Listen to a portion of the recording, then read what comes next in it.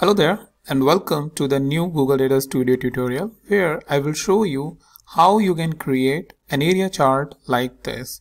So as you can see, an area chart is a variation on the line chart or the time series chart. As you can see, data is distributed over time for a dimension of our choice. So it uses shaded areas like this that is under the plotted line on the graph to indicate the volume of data represented by the line. So volume is basically in this case represented by profit. So wherever the profit is more, you see that area is more, and same is for the rest of the categories. And that helps us do the comparative analysis along with the trend information on this chart. So like a time series chart, area charts are useful for seeing how your data trends over time. And like I said, along with the trend, you also see the contribution of each part or each dimension value of this trend over a period of time. So it shows this two different information on this same chart. And that's why in many dashboards you will see that this chart is used very wisely to indicate these properties. Now let's see how we can create it from the scratch. So what I'll do is remove this by pressing delete button, and then I will going to go here and add a chart.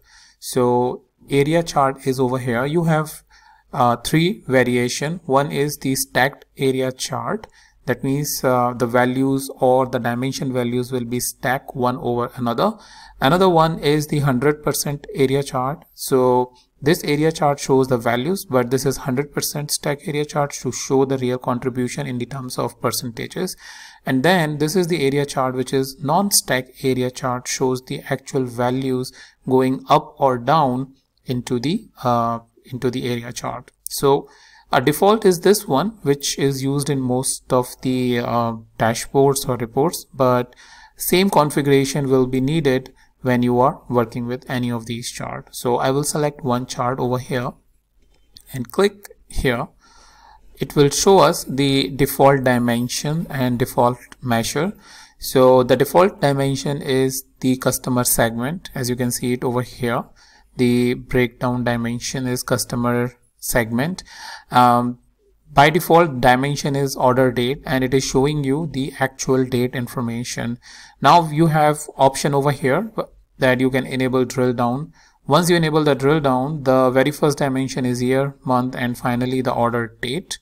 Or if you don't want this drill down but always want to show a specific dimension, like a specific value, like for example only for the year or only for the quarter, then what you can do is come over here on this icon, which is now converted into a pencil, and then click over here.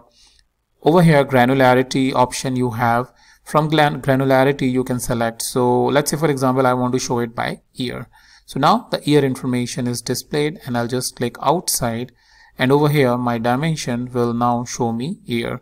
So this is something which you can even do with the line chart as well, that based on the level of granularity that you want, then you can change the granularity by coming over here on the dimension, and on this pencil icon when you click, you can change the granularity from here, and the same will be displayed on top of the chart.